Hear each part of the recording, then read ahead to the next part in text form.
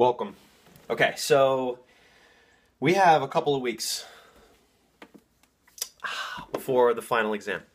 Remember how we talked about the final exam and things like that on the interim? And although your interim score was not bad, we need to do better for the final exam because you need to prove how intelligent you are and how much you actually really do know of the material. So we're going to spend a lot of time reviewing for the final exam. And plus, it's a big portion of your grade. It's 10% of your overall grade. So we want to do well in that. So we're beginning with our final exam review today, which I think is going to be Wednesday night for you. So this is going to be the first of a couple of videos for you. So the first video, we're going to go back to equations. So back to Unit 1 stuff. So Unit 1, couple of things we'll do here. We'll do a lot more in class, but just to get your mind back into the flow of solving an equation. So for number 1, I'm going to solve for x. So the first thing I need to do is, there's a negative 6 here. I got to get rid of it. So I'm going to do the opposite. So I'm going to add 6 to both sides.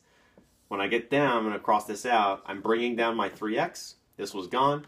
And 12 plus 6 is going to be 18. Wow, that was crazy how that happened. Now 3x equals 18. You might want to rewind that and slow-mo that, how that happened. I don't know. Divide by 3 on both sides. And my answer is going to be x equals 6. Okay. Over here, same process, but I'm going to subtract 7 instead of the other way. Drop down 7x is going to equal 35. And I'm going to do my thing. Divide by 7 on both sides. And my answer is going to be x equals 5. Okay, so two pretty simple ones, right? Now, the problems that we need to do a little bit better on are ones with fractions.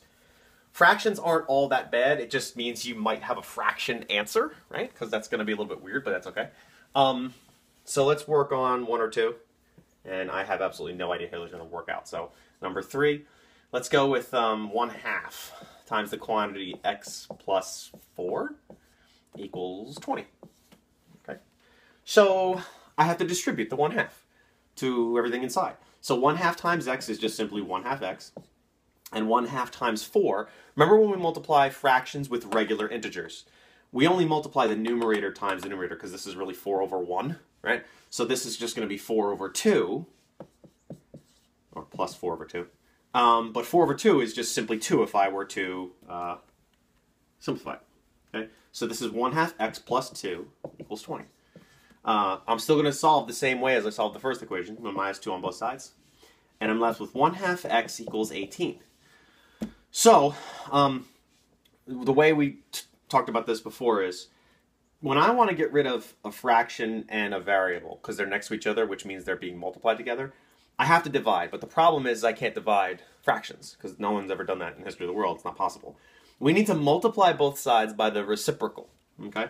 So the reciprocal of 1/2, reciprocal just means the fraction's going to get flipped over. So 2 over 1. So I'm going to multiply both sides of the equation by 2 over 1. Okay? This cancels everything out here. That's why we do that. Okay? Because 2 times 1 is 2, and 1 times 2 is 2, and 2 over 2 is just 1. So now I'm left with simply x here. And 18 times 2 over 1, or 18 like this, this is going to be x equals 36 over 1, or just 36. That's my final answer, x equals 36. Okay? That's not too bad. Let's go with one more. And if you had a struggle with that, rewind me to see what I did. Remember, I do these things, I model these for you, so you can do exactly the same thing I do. Because that's the awesomest way to solve it ever. Because I'm great. Yeah, I said it. I am. Number 4.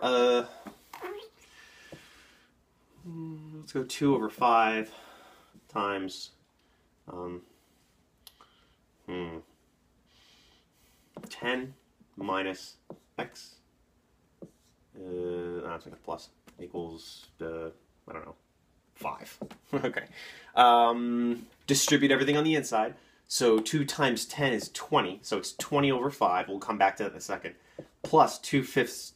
What are you doing, buddy? Go away. Go away. Make a video. 2 over 5. That's my dog, by the way. He's down.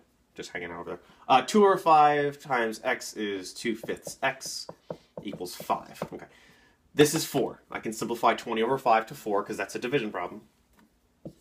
Now I've got something a little bit easier to manage. So, got to get this term by itself, so I'm going to subtract 4 because that's a plus 4 on both sides.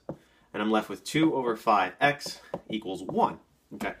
Remember, this together means multiplication, so I'm going to divide or multiply by the reciprocal on both sides. The reciprocal of 2/5 is 5 over 2, or 5 seconds, or 5 halves. Okay. This cancels everything out. X is going to equal 1 times 5 over 2, or just simply 5 over 2. That's my answer. Bam! I'm awesome. Okay, excuse me. I want to get my cap. Get out of the way. Get out of the way. Okay. All right, cool. We're done. So you have some problems on the fever form. You have fever form's awesomeness. I'm not going to give you the answer to them because, frankly, you need to know them, and we're going to do them in class. Okay. Bye. Bye-bye.